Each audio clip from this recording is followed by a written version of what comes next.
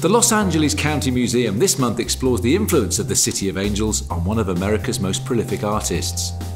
New York and Florida may have been Robert Rauschenberg's primary domains, but it was in Southern California where he first visited an art museum and also where he created much of his groundbreaking work.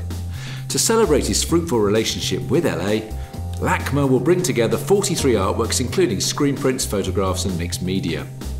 Highlights will include pieces that challenge the conventions of printmaking, such as Booster from 1967, then the world's largest hand-pulled print, and the monumental Currents, a screen print comprised of newspaper clippings that will be displayed alongside recently rediscovered audio montages of contemporaneous news broadcasts. Rauschenberg, in and about LA, opens on the 11th of August.